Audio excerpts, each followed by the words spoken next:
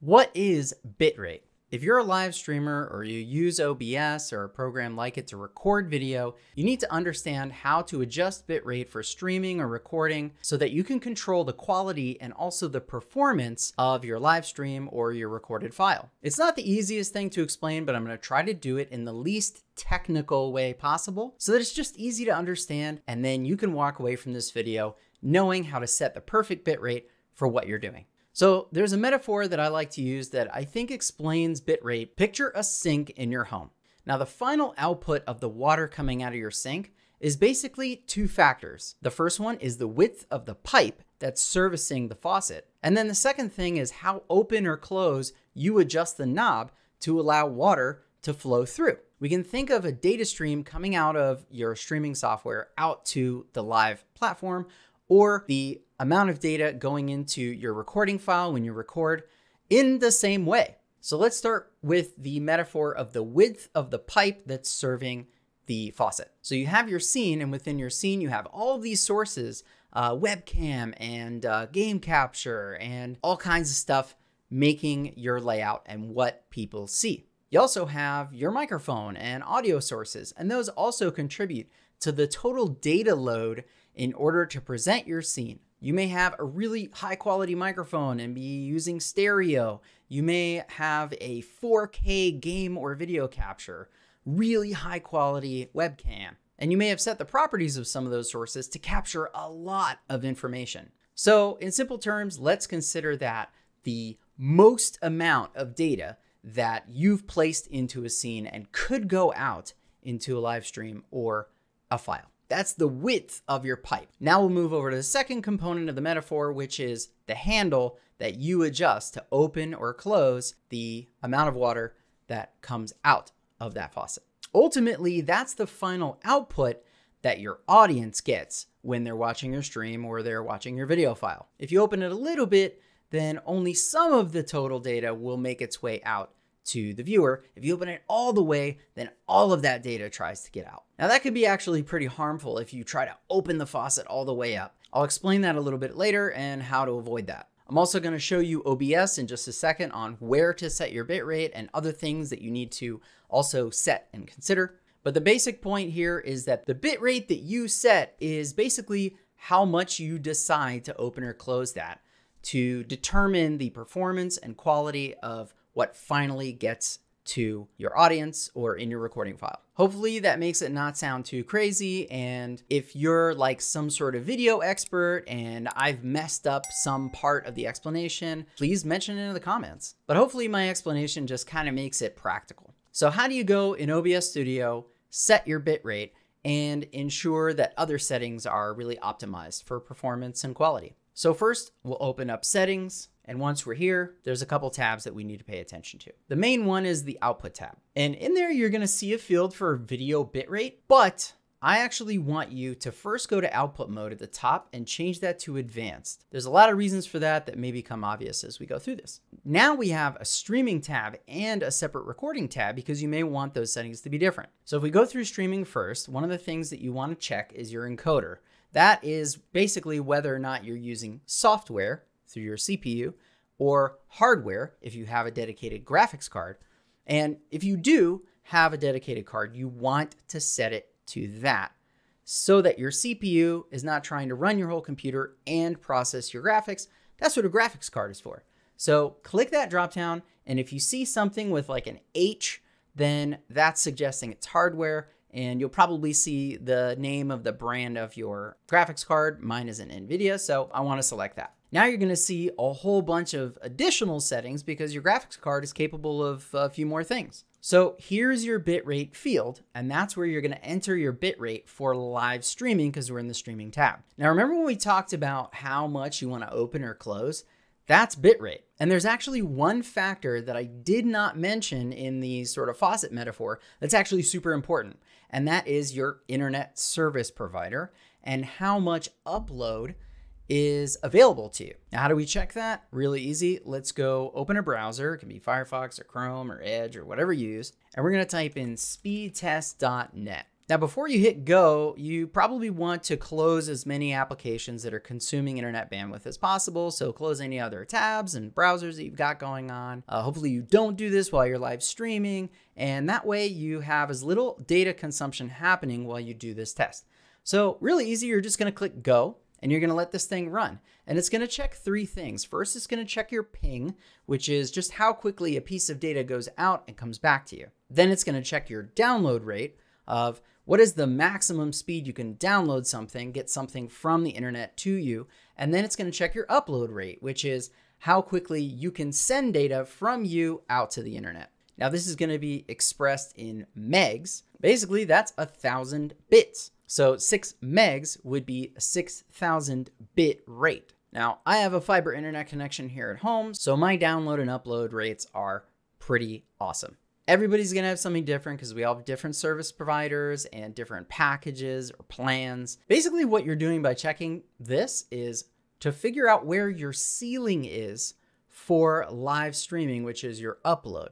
So whatever upload number is here is basically the maximum amount of data you can try to push out without running into performance issues like buffering, lag, and stuff like that. Now you need to know that ceiling because if you try to set your bit rate higher than your ceiling, you're going to have issues. You're going to lag. Your stream's going to buffer. It's not going to be great. So you need to set your bit rate below that ceiling. And I recommend that you actually leave a gap.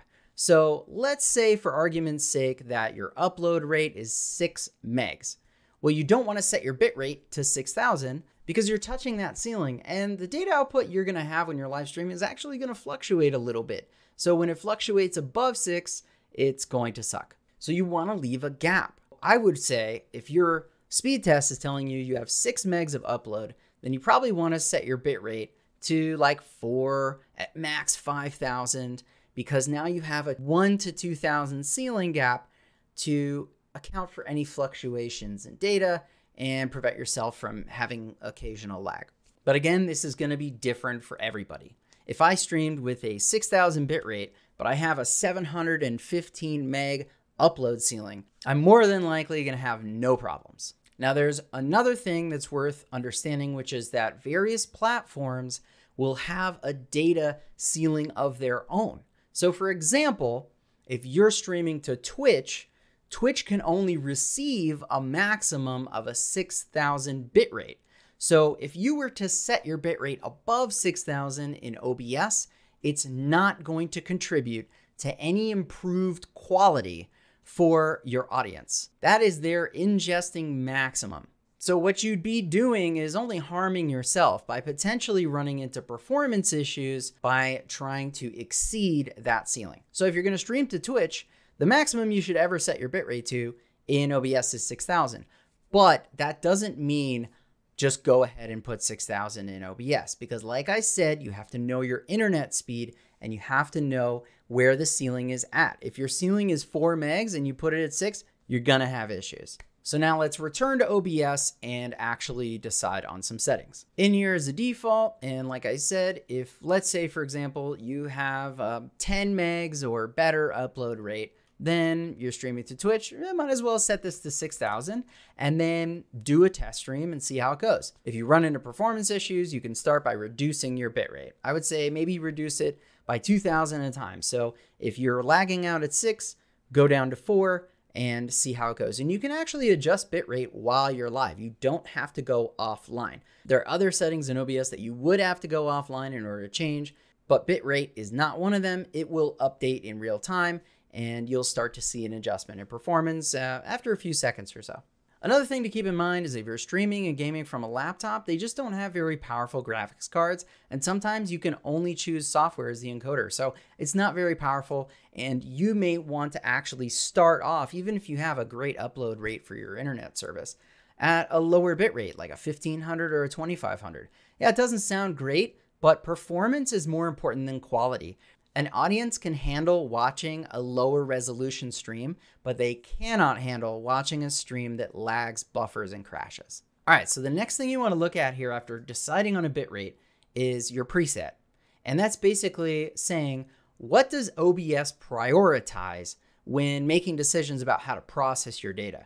Is it going to prioritize quality, right? The visual quality, but that may mean that it might sacrifice performance in order to try to give you that quality. I like to actually set performance when I'm live streaming because, like I said, stability to me and an audience is probably going to be a lot more important than quality. Now let's talk about recording. We'll go into the recording tab. There's a lot of decisions we can make here. And we're talking about deciding on a bitrate and other settings with recording. Really, ultimately, what we're thinking about are two things: file size of that recording, and then the quality in that recording, right? How sharp, how many pixels, stuff like that. Just how clean and beautiful it looks. Now, one major thing that I highly recommend if you're going to use OBS to record is for recording format to actually use MKV instead of changing this to MP4. Yes, setting it to MP4 is going to make that file immediately usable. You can play it, you can edit it. But if you select MP4 here and then the power goes out or OBS crashes, unfortunately, your recording file is going to be gone. So what if you were streaming, recording for like 4 or 5 hours and it was really important, you're recording a great YouTube video, your power goes out, file is gone and you have to start over. MKV, however, will save wherever you were in your recording process. So your power goes out, you're going to get a file, even though everything crashed, that has all of that data up to that point. Now, you have to convert MKV files after you're done recording. I'm going to show you how to do that. You can also do that in OBS. So again, we want to check encoder, right? Are we using software to encode like this X264 where your CPU is doing the work, or are we going to use hardware? You should always select hardware if you can. And then down here is your bitrate. Here, you don't have to think about your ISP and your upload speeds because this is for recording. It's not going out somewhere else. It's gonna write a file on your computer. So this is, like I said, the maximum amount of quality visually that will exist in your recording. And you can kind of think of it as the amount of pixels within a frame of your recording. Basically, more is better. But the higher you set this bitrate, the larger your file size is going to be for that recording. And you want to make sure you don't set this insanely high because you may run out of disk space while you're recording if it's a huge file. If you're going to do 1080p, where your canvas is 1920 by 1080, we'll look at canvas settings in a second. There's kind of a range where increasing your bitrate no longer results in an improvement in quality that's perceivable by the viewer of your video. And the other thing to think about too is that even video platforms where you upload your video file have maximums just like streaming platforms do. So if you're gonna go on YouTube, for example, you can go onto their help page and you can look up what that maximum is. And then I just recommend you set your bitrate to that if that's the platform that you're recording for, because why exceed that if they're just going to scale it back down? If you're really concerned about file size, then do some test recordings and change the bitrate from one to another and then see what the resulting file size is, difference between those two bitrates, and then make a decision that's practical for you. Again, you have a preset selection where you can choose quality or performance, and that's really all about whether or not your hardware is really strong.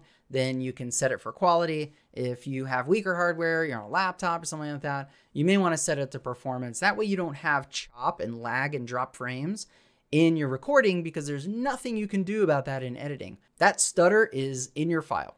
I personally use performance even though I have a really great graphics card because ultimately, again, stability in the visual to me is more important than quality. So if we go to the video tab now, we're gonna see the base canvas resolution, which is the size and quality of the preview screen in OBS where you build your scene. And the output scaled resolution is the last little bit that OBS is gonna do to your data on the way out in terms of the physical size. So whether it goes out to your stream or it goes into a recording file, that's gonna be the physical size of the window. Now, if you want a 1080 file, you need to change this because the default usually in OBS sets to 720. You want 1080 if that's what you're doing, but you have to check to make sure that these match. So they're both 1920 by 1080. Now, I mentioned if you're recording and you're gonna use MKV as the file format, which I highly recommend, you're gonna have to convert that file to MP4 through OBS or somewhere else, but it's convenient to just do it in OBS. If you go to advanced and you go to this recording area, you can actually check this box that says automatically remux to MP4. So when you hit stop recording, you're going to see a window pop up that's going to convert that file for you. And then there you have it. Now you have the original as a backup, and you have the MP4, which is immediately viewable, uploadable, editable, all that stuff. But I finished recording. Where did my file go? If you go back to the output tab and you go to the recording tab, you can see the path that the file is going to save to, and you can click browse and change the destination. Make sure you hit apply and OK. Now that you understand bitrate, you should also understand how to improve the quality of your webcam and your microphone. So make sure you check out these 2 videos, and I'll see you around.